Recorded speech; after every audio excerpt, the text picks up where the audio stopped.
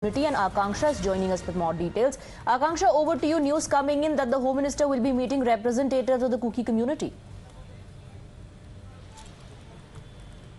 Well, absolutely. Let me firstly show you the visuals. At around 9 o'clock, a flash protest took place here.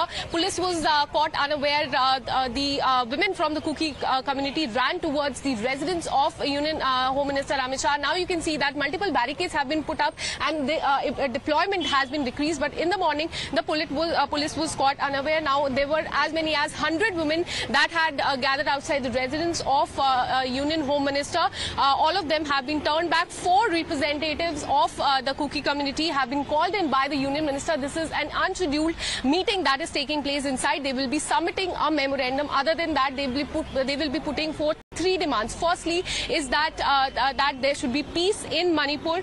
Secondly, the most important one is that they are saying that Union Home Minister had given an order on May 29 saying that there will be no shooting for the next 15 days. Now the Kuki community is saying that despite this order, shooting was done by the other community. And thirdly, what they're demanding is president rule in the state of Manipur. And just to put forth these demands, they have just gone inside the residence of Union Home Minister.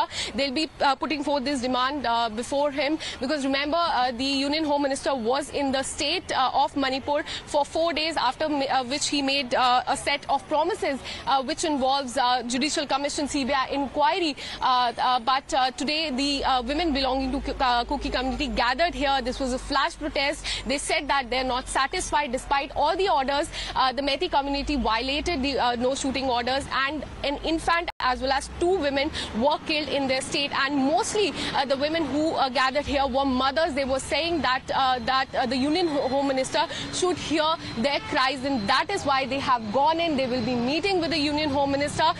This meeting was not scheduled at all. They ran towards the residence of Union Home Minister. They were in large number. They sent a message in that. In fact, a quick response there coming in from the Home Minister.